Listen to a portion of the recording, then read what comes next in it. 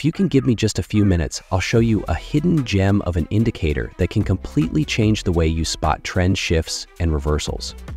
I'll take you through the setup, show you exactly how to use it, and by the end of this video, you'll know how to catch market moves with statistical precision.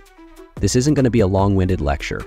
We'll dive straight into the indicator and the strategy that can give you some seriously powerful trading signals if you use it correctly. So stay with me till the end.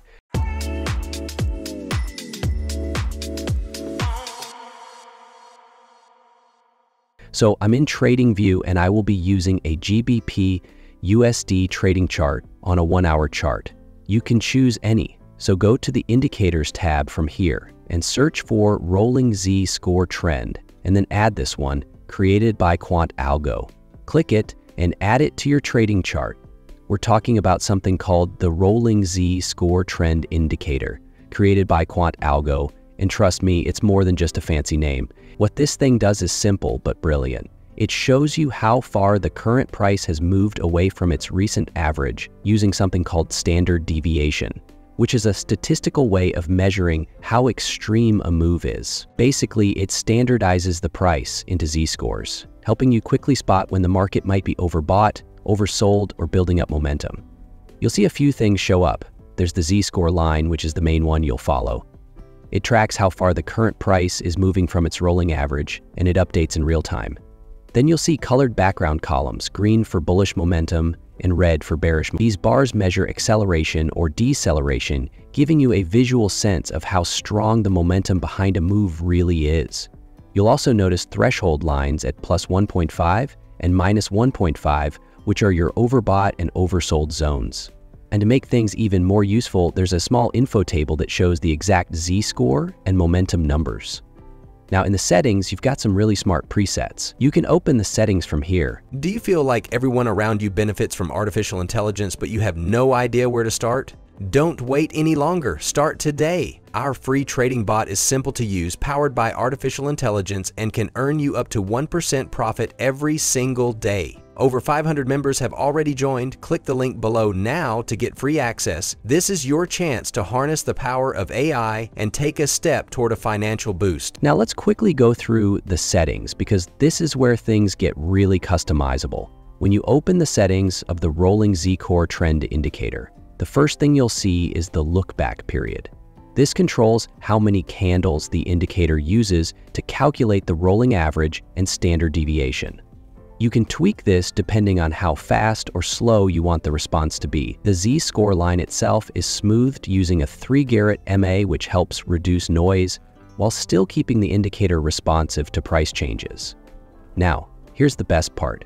This indicator actually comes with pre-included modes, which is super handy. You've got 4 options: default, which is balanced for general use; scalping, which is super responsive and works best on lower time frames like the 1-minute to 15-minute charts; swing trading, which is optimized for higher time frames like 1H, 4H, or daily, and filters out more noise; and trend following, which applies maximum smoothing and is ideal for longer-term setups on daily or even weekly charts.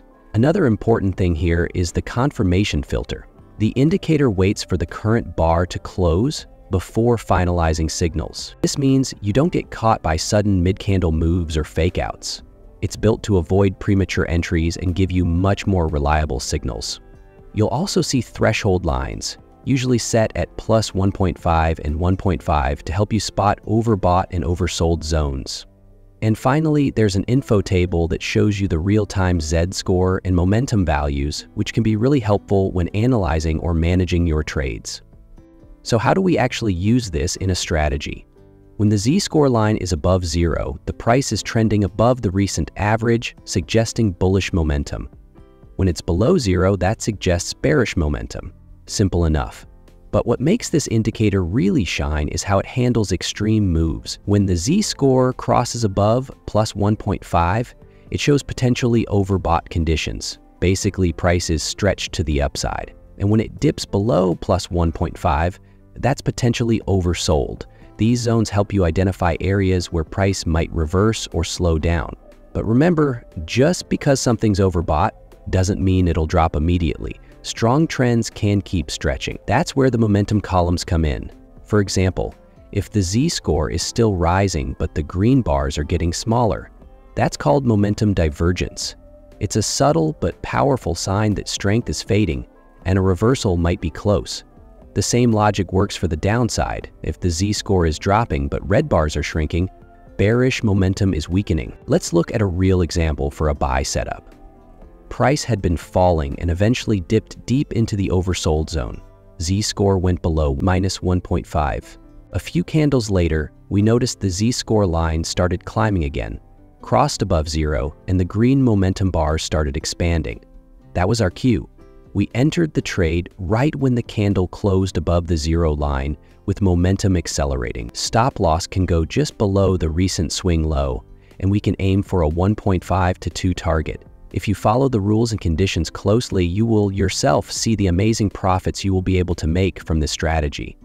This trade also ran beautifully as momentum continued to grow.